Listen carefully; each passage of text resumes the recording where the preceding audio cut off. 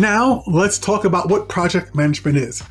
You may have seen job listings for a project manager, or maybe even report to someone whose job title is project manager or program manager.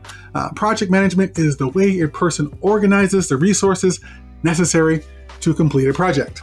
Typically, project management involves these responsibilities: identifying work, planning it out, communicating with a team member and stakeholders, keeping things moving smoothly, delivering projects on time, and delivering projects within a set budget.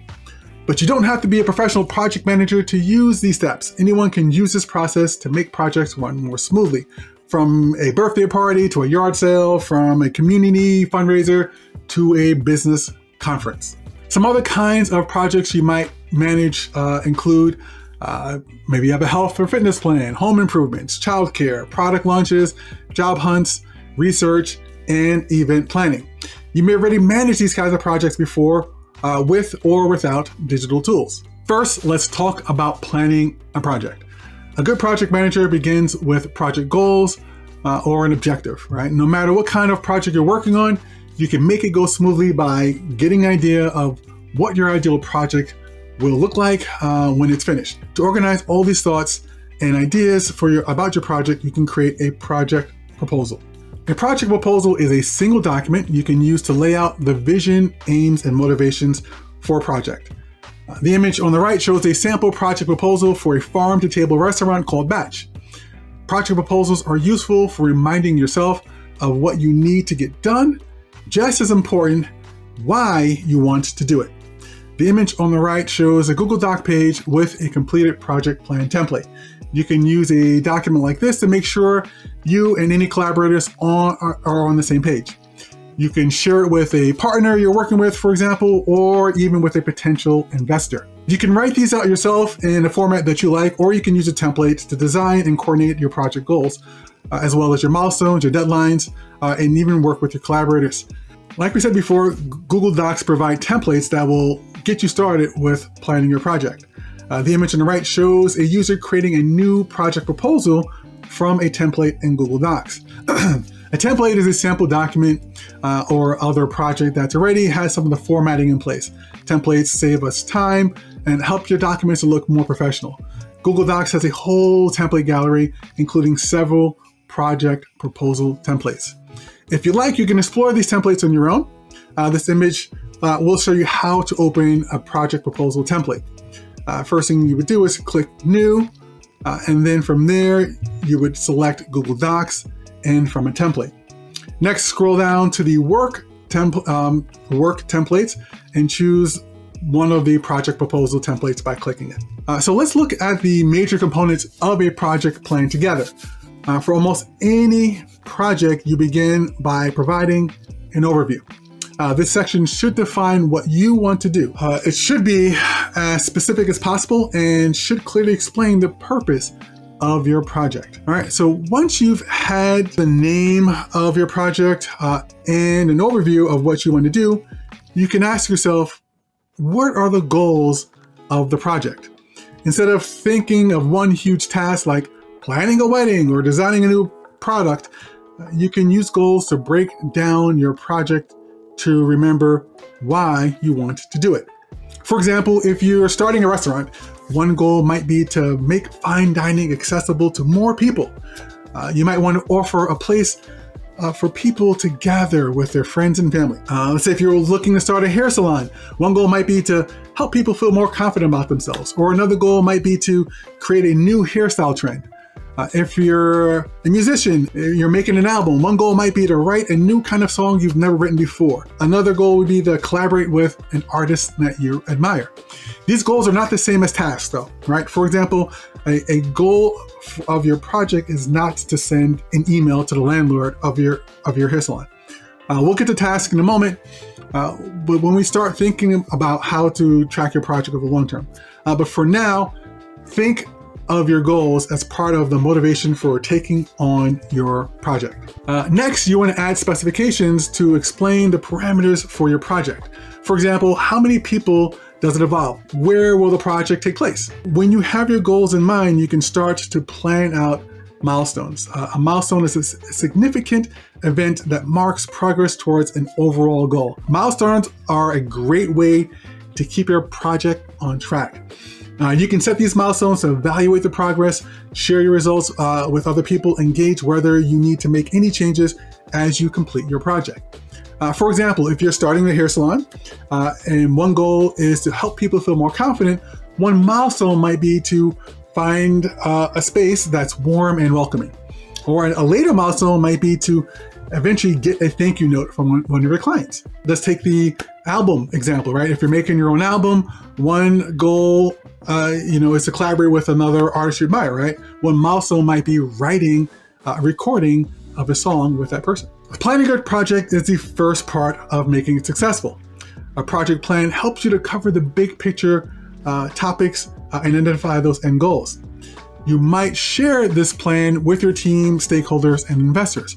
But now we're going to focus on the second phase of project management, which is tracking progress. To track progress, you have to consider these three things. What are the tasks that need to get done, by when they need to get done, and of course, who is in charge of those tasks. To keep track of all this, most project managers use a project tracker. This slide shows a completed project tracker in a spreadsheet. The main purpose of a tracker is to shift from the big picture of a project plan, outline of the purpose, resources, and people, to the actual tasks and requirements of accomplishing the project. You might have already set goals in your project proposal to identify your objective or the result you want to get from your project. It can help you work towards your goals by breaking them down into manageable tasks. Most projects have a lot of tasks to track. You might set up a spreadsheet differently from one project to the next, but most projects have some basic elements you might want to track. Like we said before, tasks, who's responsible for those tasks, and the due dates. Just like you saw with the project plan, there are lots of spreadsheets that can help you to track the details involved in the project. This slide shows Google Galleries sheets and the actual templates available for you. With the project tracker, we started with a document template. There are lots of spreadsheet templates for project management as well. To look at the templates available for project management, you want to navigate to the template gallery in Google Sheets. The images on this slide show the steps for opening a new project management template. Starting at your drive, you create a new Google Sheet and then choose a new template. And here's how you do this. So first you click New, right? And then you click Google Sheets from a template. And then you scroll down until you see the project management templates. The image on this slide shows an event marketing timeline template. You might use this spreadsheet to manage a project that involves a lot of marketing or public-facing tasks. You can track social media posts, market research, and types of advertising using the categories built right into the template. And the spreadsheet includes a visual representation of different phases so you can time your marketing properly. You can use the template to track which social media ads were most useful or to coordinate content across multiple platforms. If you want to track an entire project like a product launch, you might use this spreadsheet called Project Timeline. The image on the slide shows a project timeline template. Like the previous template, it includes a visual timeline, which you can see on the right. And it includes sections that lay out the life cycle of a product launch timeline. This one allows you to build in the project plan as part of the whole process. And it gives you some structure for the project, even reminding you to do a post-mortem debriefing to discuss how the whole thing went. For projects that are more focused on budgets and data, you can use a project tracking spreadsheet like the one shown on this slide. It includes columns for estimated costs and time. And it has a built-in column for tracking a task priority with useful drop-down lists. You can use the features in this spreadsheet like formulas for hours and budgets spent to track your spending on a project. Finally, Gantt chart, like the one in the Gantt chart template displayed on this slide, combines many of these elements. A Gantt chart is a tool that organizes tasks by date. And Gantt charts are useful for showing the relationship between the many moving parts of a project. This one also shows different owners. It can help you to manage a project with multiple collaborators. Notice that this one includes formatting like color code in the middle. These cells that change color based on how far along a project is. A completed task is bright green, but in progress ones are lighter. So you can immediately see how much progress you've made on a particular task. All right, so we've addressed the first two parts of project management. How to plan a project from its outset, and then how to track it if you're working on it. But you also may be managing other people, and you might need to share your results with stakeholders and investors too. Sharing starts when the project starts. Working with your team to develop the project objectives, the project goals and milestones, help them to feel more invested in the process. And of course, they can give you great ideas along the way.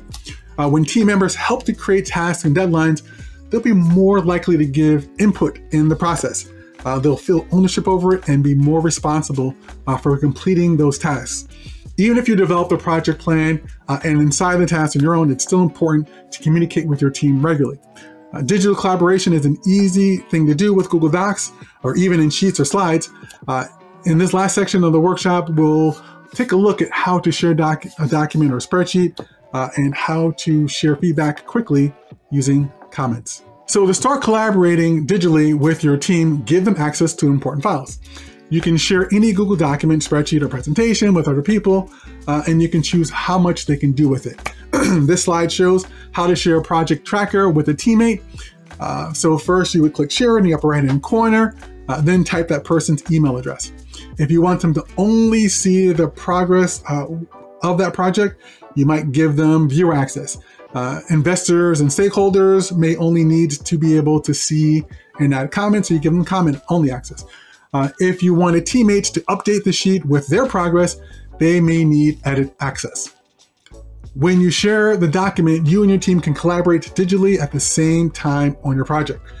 They can open a spreadsheet on their own computer or device, and you can also simultaneously make edits from anywhere in the world. Using comments in a project tracker is another way to give your team input on the overall goal.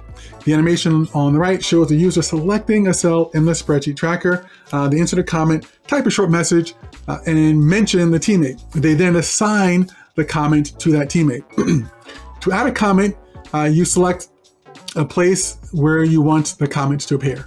And then you, of course, type in those comments. If you want to direct your comment or question directly to a team member, you can plus them in by adding a plus sign before their name and then typing in the comment. If you want to turn the comment into an action item, you can click on assign to assign that comment to that team member.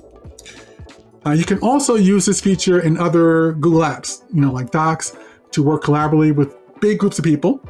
You can communicate regularly with teams to unblock them or make sure they're not hung up on a particular challenge, and to let them know of any changes on the project goals or its processes. Checking in with your team, even if it's briefly, can help you to anticipate any possible challenges and adjust your schedule accordingly. So the image on this slide shows a completed spreadsheet tracker in Google Sheets. As your project grows, the spreadsheet will too. You can use this tracker as a hub for your own planning, and your team can access it so they can communicate and track multiple tasks. You may also find that your goals, objectives, and milestones change as a project progresses. You can update your digital project plan anytime and from any device to keep it current and complete. Take care, everybody.